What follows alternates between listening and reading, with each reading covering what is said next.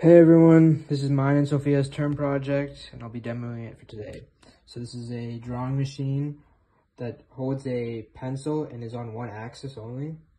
So it's controlled by two stepper motors. One stepper motor controls the X position, while this one controls the Z position of the pen.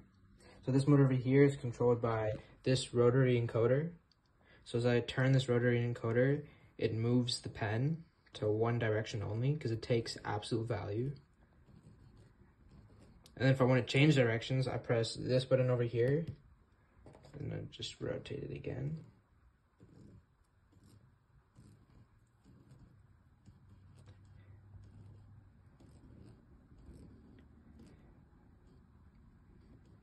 And say if I want to reset it back to the original position that I was, I'll just press that and it goes back. So if I was here, it'll take me back. All right, now for the pen motor. So the pen motor is controlled by this button over here. So when I press this button, it goes either clockwise or counterclockwise. Press it again to stop the motor.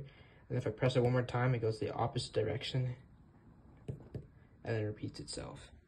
All right, thank you for listening to me.